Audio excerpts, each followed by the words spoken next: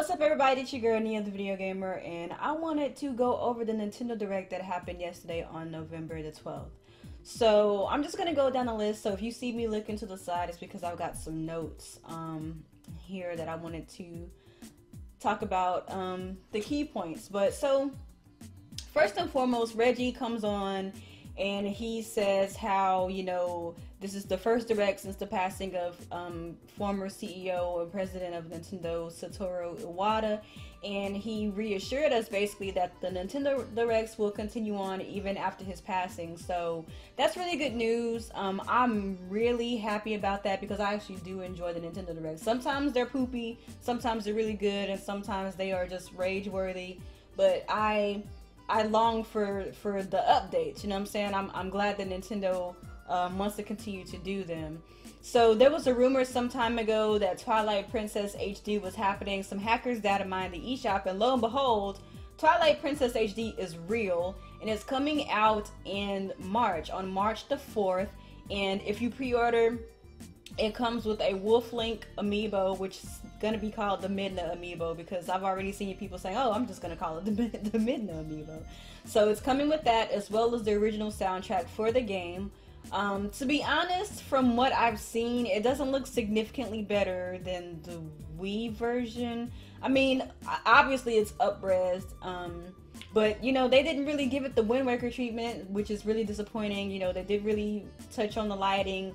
They didn't really try to smooth out some of the sharp edges, because, you know, the Wii version is really polygonal because of the hardware that it was working with. So it's basically just like any other typical remaster out there, just a general up-res, and it's gonna have traditional controls, which I'm okay with, because the waggle controls in Twilight Princess weren't preferable, you know what I mean? It was kind of annoying, you know, but obviously in Skyward Sword it was much more improved, the one-to-one IR pointing, and I was kind of hoping that there would be an option for one-to-one when I heard this rumor, but it looks like it's just going to be only traditional controls, which I'm okay with. I'm okay with that. It's whatever. And also, apparently the data that's saved to the Wolf Link amiibo for Twilight Princess HD is going to be used in Zelda Wii U. I'm really not excited about the fact that there's going to be amiibo support in Zelda Wii U. I think that Zelda Wii U and any core Nintendo franchise should be left alone as far as amiibos are concerned. But what do you do? Just hopefully it's not on those shenanigans, but I'm not going to get into any of that, whatever. And for more Zelda, there's going to be a Fierce Deity outfit coming to Triforce Heroes on December the 2nd, which is really cool. And I had a chance to play the Triforce Heroes demo on the Nintendo eShop some time ago, and the game is actually pretty fun. You know, it's definitely not an optimal Zelda experience. It's not supposed to be. It's just like a fun little game that you can play with your friends within the Zelda universe. They talked a bit about Pokemon Super Mystery Dungeons coming out on November the 20th. They talked about some new Splatoon content. There's going to be 2 new maps, which is one is going to be Museum di Alfonsino, which is supposed to come out today, and Mahi Mahi Resort, which I thought was supposed to come out yesterday, but I don't recall seeing it because I was actually playing Splatoon yesterday. So maybe they'll both come out today.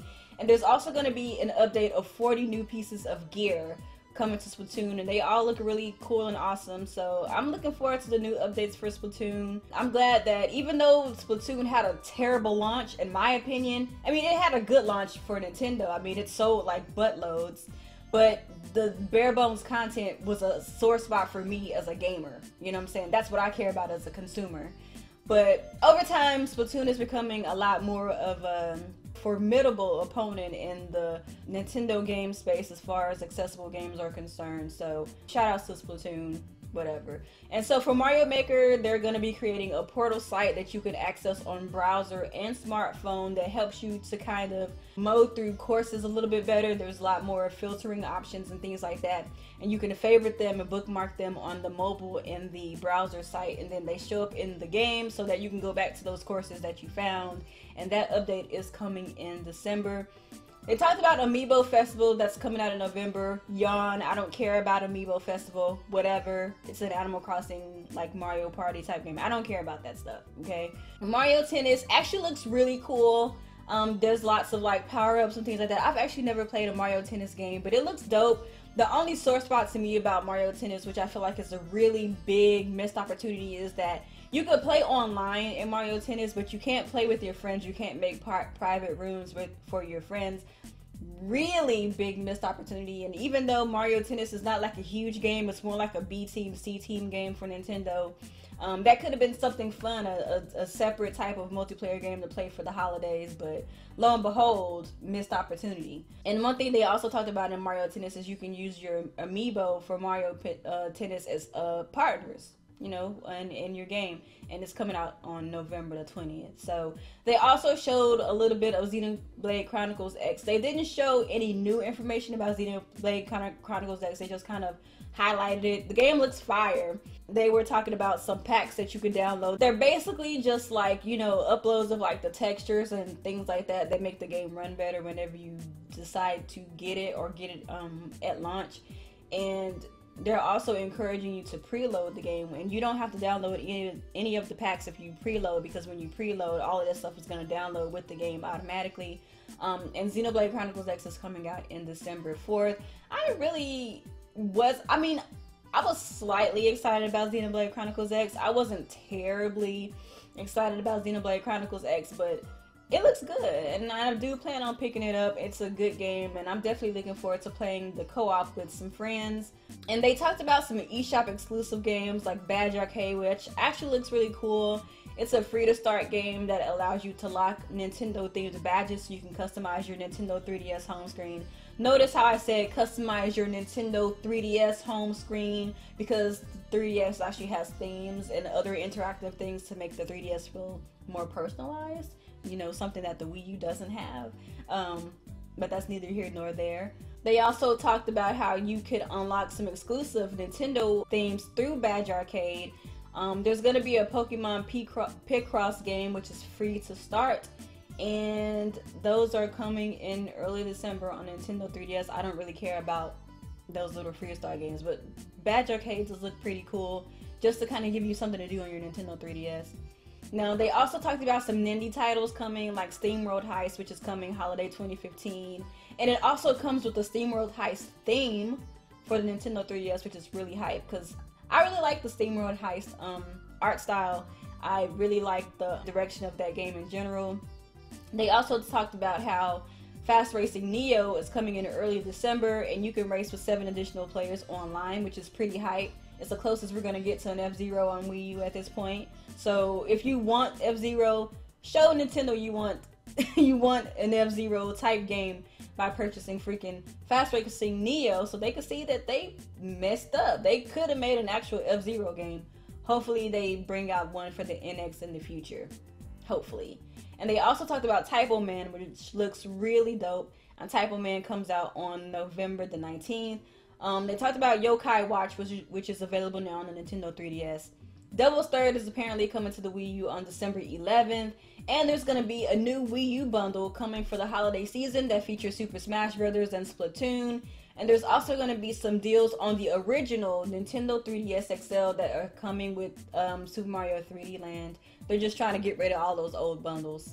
For early 2016 on the Wii U, Pokken Tournament is going to be coming in the spring of 2016. There's also going to be amiibo cards that offer Shadow Mewtwo in the game, or if you fulfill certain conditions within the game. So you don't have to buy the amiibo cards to get Shadow Mewtwo. You could do some stuff in the game to unlock them, which is really cool. People can do it the old school way. That's the way that it should be. That's the way that all amiibo content in games should be, in my opinion, but that's neither here nor there. They also showcased an improved looking version of Star Fox Zero, which looks a lot better than the version that we saw at E3. There was some resolution improvements. There was some lighting improvements. It doesn't look like there were any improvements to how many enemies were on screen. It doesn't look like there were any improvements to the actual textures in the game, which is one of the things that the game really needs, you know what I'm saying? But it does look, you know, better. And hopefully it looks even better when it releases in April. It's coming out on April the 22nd. And, you know, something that I mentioned in my Star Fox impressions when I went to PAX Prime, I wrote it on SheAttack.com, was that one of the things that I really enjoyed about Star Fox Zero was the vehicles. You know, of course, you know, you've got your R-Wing. The R-Wing turns into a walker. You've got your Landmaster. The Landmaster can fly now, which is pretty dope. And there's also one other vehicle as well that allows you to hack and things like that in the game. It doesn't say anything about Star Fox having online, which is another missed opportunity. I mean, like, don't get me wrong, Star Fox Zero looks great, but there's really no reason why Star Fox Zero doesn't feel like a true 8th generation Star Fox. I mean, the game itself looks great. I love the arcadey old school feel of it, but I'm ready for Star Fox to step it up into the next level. I'm ready for Star Fox to step into the 21st century. You know what I mean? It really should be a lot larger scale than it is, but it's obviously still, you know, the Wii build of the game that they made so long ago that they decided not to release on the Wii U. But it is what it is. Hopefully it's still a fun game for what it is, but it's definitely not the Star Fox it could be, in my opinion. They also talked about Super Mario Paper Jam, which actually looked a lot better to me than it did at E3 at this particular direct. I'm not really a fan of the Mario and Luigi RPG series. I know that's blasphemy, but I'm really not. But I'm really a big fan of the actual Paper Mario, its own series. But it looks cool, and it's supposed to be coming out in January the 22nd, so that looks pretty cool. And it's also going to have amiibo support, and the amiibo support is going to come in the form of battle cards, at least in-game battle cards. You use your amiibo to unlock certain battle cards within the game, and you can use those battle cards for like certain power-ups and things like that in the game to kind of help you achieve your obstacle or defeat enemies. Another game that actually was kind of unexpected for me was Final Fantasy Explorers. It's got a local and Wi-Fi co-op type of deal in the game. It reminded me a lot of Final Fantasy meets Monster Hunter, and I think that's probably one of the reasons why it kind of piqued my interest. So I could potentially see myself actually playing Final Fantasy Explorers with friends. And you can use trained monsters as allies if you can't get 4 friends together to play with you. And the game will also be getting free DLC content, and that game is coming out in January on the 26th. Fire Emblem Fates. Lordy, lordy, lordy. So Fire Emblem was one of the series that Nintendo has that was largely ignored by Nintendo because they didn't feel like it would have enough appeal, especially over here in North America. But ever since Fire Emblem Awakening, Nintendo has really been cashing in on Fire Emblem. So Fire Emblem Fates, y'all already know, was like a 2-game deal because you're going to be playing with 2 different kingdoms in the game. I don't remember the names right now at the moment, but the 2 kingdoms are warring against each other. Fire Emblem Conquest and then Fire Emblem something else. I can't think of the time, but they're the same game, but they're from the perspective of each kingdom. So they're going to be having a special edition where the whole thing for the 2 games is $80, but it's also going to come with an additional DLC story mode called Fire Emblem Revelation. So, but if you don't get the special edition and you just get Fire Emblem Conquest, then you'll get the other Fire Emblem from the other perspective for half off for $20. Apparently there's gonna be like some DLC down the road. I don't know if it's paid or if it's free or not. And Fire Emblem is coming out in February. It's coming out February the 19th for Nintendo 3DS. And to be honest, I don't know if I'm gonna be getting this. Like, I just feel like that DLC is crazy. Like, the DLC, what? Why? I don't understand it at all. It just doesn't make any sense to me. Why are they making 2 versions of Fire Emblem? Like, this isn't Pokemon. Like, what? Like, my mind is blown.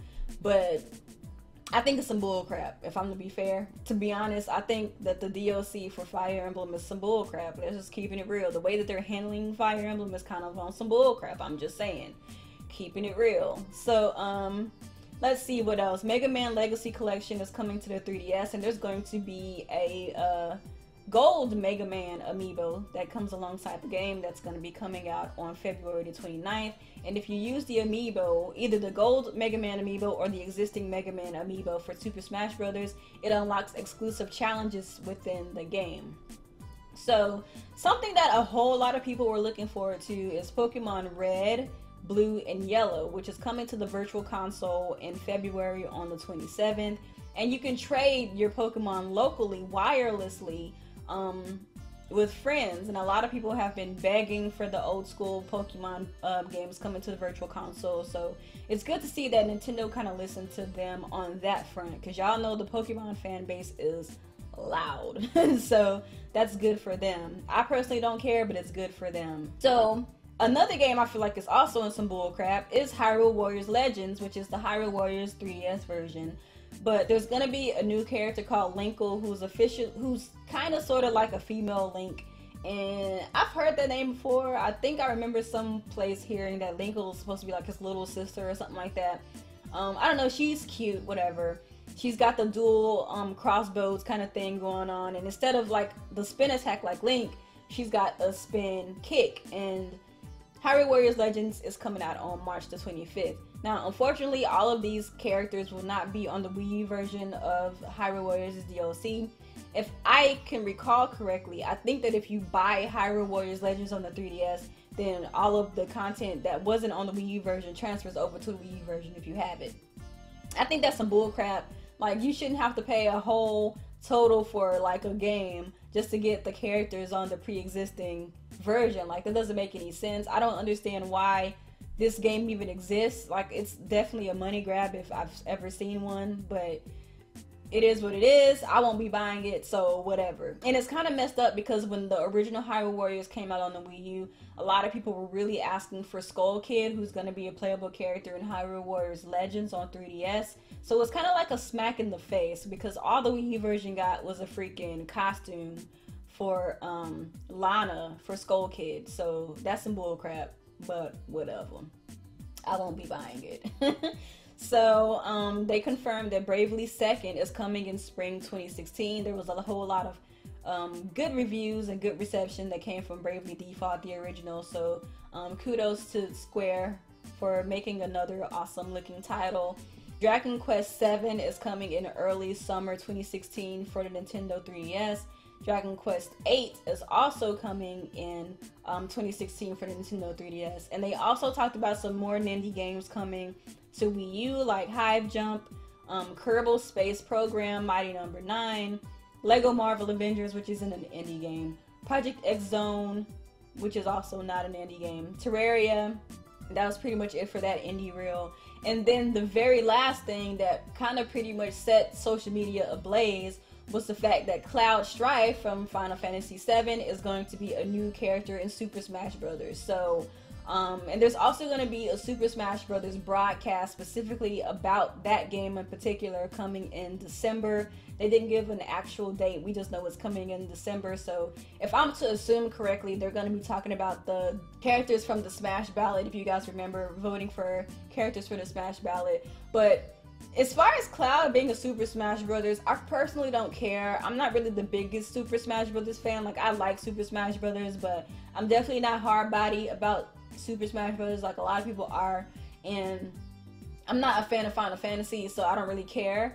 But I know a lot of people are really excited about it, so I mean, I guess shout outs to all of those people, but I don't care. But he does look cool. His movesets look really cool. His stage that he's going to be bringing with him is also very cool looking. So it's going to be really interesting to see some gameplay of that when I know some people that I know will be getting it. So, but overall, if I were to rate the Nintendo Direct, I would give it a C+.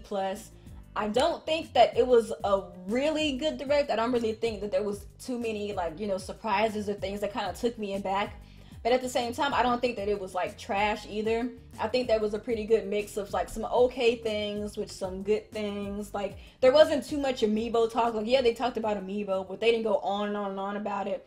One of the things I noticed for sure about this Direct in particular is that the pacing was right. The way that they communicated the information to us was in a way that North Americans, you know, understand. You know, they made it very clear what to expect, and, you know, some information about some of these things that we pretty much already knew, but the way that they presented it was really good and really informative. And one thing that I've also noticed as well with this whole thing is that they are definitely all about the 3DS. still. That hasn't changed still. And they're pushing Wii U owners like the hell out of the door. Like, let's keep it real. We already know that the Nintendo NX is prepping to come very soon, probably as soon as 2016.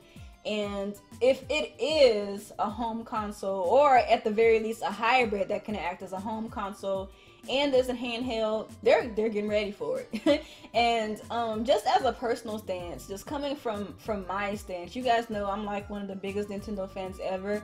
But I don't hate my Wii U. I enjoy the games that I do have for the Wii U. But as far as the system itself, I don't really care anymore.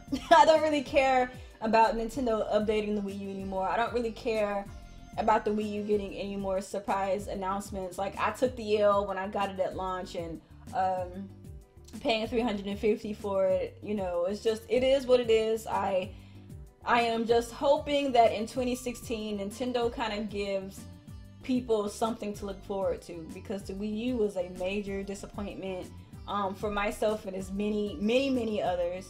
So hopefully in 2016, when they bring out the NX, assuming that the NX comes out next year, that they are on it. And I'm hoping that the reason why the Wii U was so lackluster is because they are preparing for the NX. But that's another thing they need to work on too, is not kicking their current hardware to the side because they're working on something new. They really got to work on exercising their resources and growing their resources. They really need to start reaching out to more developers to making games for them. Like, why isn't it that, you know, they're not taking all of these indie developers and having these people make games for them? I don't understand that, because, you know, we know Nintendo, they can sustain themselves financially, but they need to really use those resources to push and just go bigger, you know, go harder, go better, because slowly but surely Nintendo is really only at this point kind of catering to their core fan base. And me, a person who was largely a Nintendo fan, you know what I'm saying, primarily, the Direct was just okay for me. So I could just imagine people who are not Nintendo fans watching the Direct and not really caring about anything that was shown, because everything that was shown was pretty much catered towards Nintendo's core fan base. So but as far as that, I don't think the Direct was bad, don't get me wrong. It was okay. So I don't really have anything else to say about the Nintendo Direct. I will be getting some of these games, even Twilight Princess HD, but I won't be getting it for full price thanks to Gamers Club Unlocked, because I'm just a big Zelda nut and I need something to play until Zelda Wii U comes out. But that's pretty much it. Let me know how you felt about the Direct, and we can talk about it, you know what I'm saying? Let me know in the comments, and I'll talk to you guys at a later date. Peace.